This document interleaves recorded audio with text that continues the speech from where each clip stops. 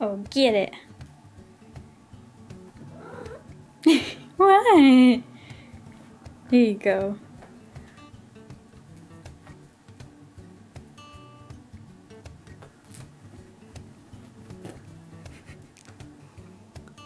Hi.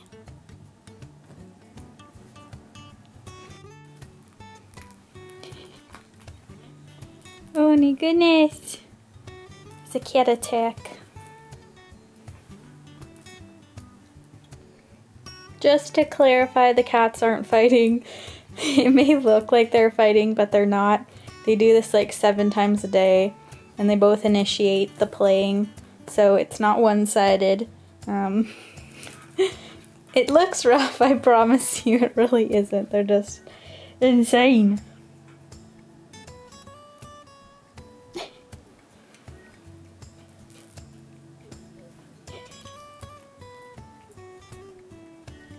Sweetie, don't kick him in the face. JJ.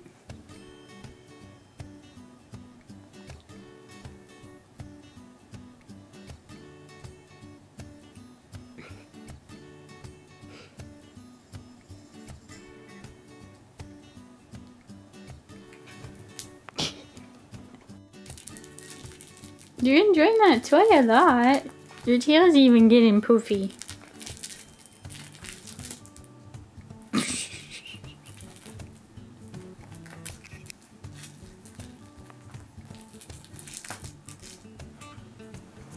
Okay, well, you have fun with that. And I'm gonna go see the rabbits. Bye. I wonder what's new with the buns. Buns! What are you guys doing? Nothing?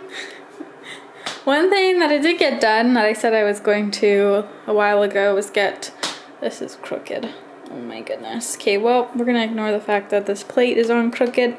But this is a dimmer switch for the room, so it can go on, and then you can also, like, can you tell? It's dimming. So I love that. Another awesome thing I haven't gotten to show you guys is the rabbit's new hay box. So this is one of the 101 Rabbits wooden hay boxes, and it's a really great design. It fits a lot of hay. There are these 4 holes here. The only thing is I just have to every couple times a day pull some more hay to the front.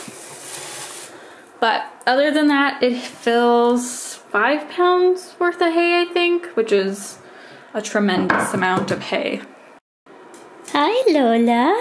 Oh, you guys are coming out to say hello? Oh my gosh. Hi. Today, I'm actually going to be cutting their nails, and I thought I would show you guys, because I do 2 methods of cutting their nails, because both of the rabbits are different. Cleo's fine with one method, and Lola is difficult. Hey, Lola? You only like certain ways to clip your nails, hey? But we have to do it. Rabbit's nails grow pretty fast, so you're often going to have to cut them. Usually, it's best to do it once a month. Sometimes you can do every couple months, but it's best to do it every month. So the method for Cleo I use is a towel, and I have to be super careful because rabbits are smart, and Cleo can figure out what the towel means real quick. But these are the clippers that I use on the rabbits. They are like cat ones, I guess. They work fine for rabbits. But so step 1 is catch Cleo in a towel. Come here. Cleo, you were so good today. Okay. You're not gonna really get a good shot, but essentially she's in a bun burrito. And then I'm gonna cut her nails.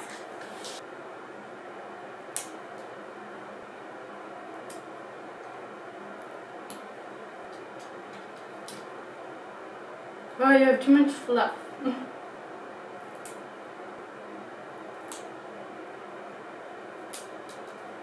So to do Cleo's bottom feet, it's a little harder. You don't want to lean them on their back, but I just kind of clear a way to see. Holding her up and down, not on her back. So I've got gotten the majority of Cleo's nails and they all seem to be decently short, so she's not having fun, so just gonna let her go and then I'll give her some treats. I'm sorry, you have to do that or else you're gonna go too long. Now we're full of hair. Now Lola's method is a little bit of a different way. Because Lola doesn't like being wrapped in a towel, it stresses her out way too much, and I'm really scared she'll kick in and just break her back, and we don't want that to happen. So what I do is I get her in a carrier, I put her up on a stool in a well-lit area. JJ, do not bother her. And then I open the carrier, I put my hand on her, and I'm able to snip and hold her paws and snip her nails. It's a very difficult method, but it's what works for me and Lola.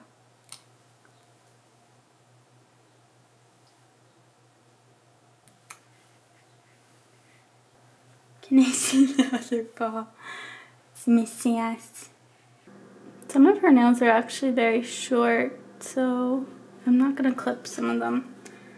I don't think those need to be clipped. Let's see. Let me see this foot. Let me see your foot. Oh, your toes are very short. That's good. We only had to cut a few, hey? So then she can go back. Look at the hair that is covered on me. This is what you get for having rabbits. Lola! She's annoyed. Here you go. Here you go. Good job. Looks like there's mass destruction after the nail cuttings. I know you're angry, but it had to happen. Bye, Bugs. Do you want to come out?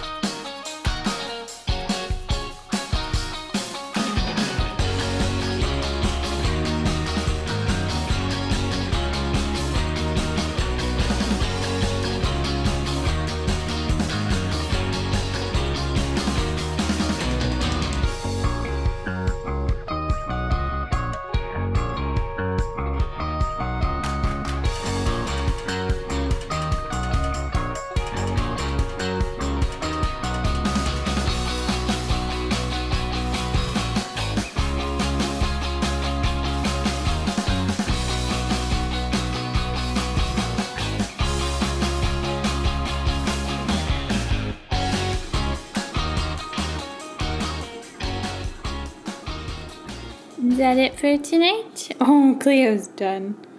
Okay, Lola. Time to go back.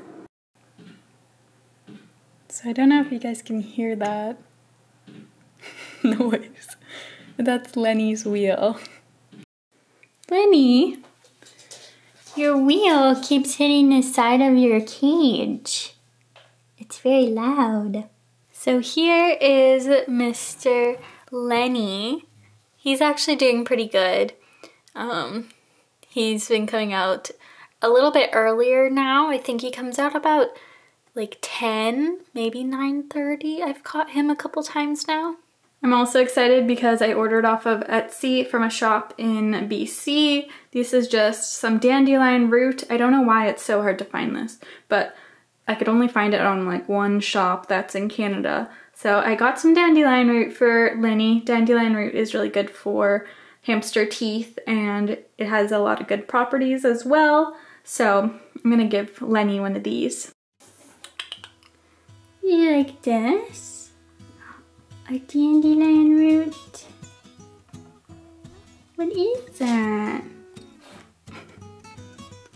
Lenny, are you gonna take it? Are you listening to the rabbit? Yeah.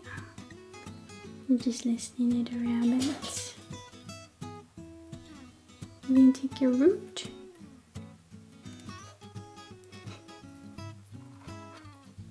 Oh, you're gonna pouch it. Can you do that? Oh, it's kind of sticking out. Oh my goodness. Oh no, it's still sticking out. It's still right there. You gotta push it in. Or you gotta fix it. I don't know if you should pouch it. It's not, it's kind of too big. Yeah, chew it a bit. No, I think you should chew it in half. That might be helpful.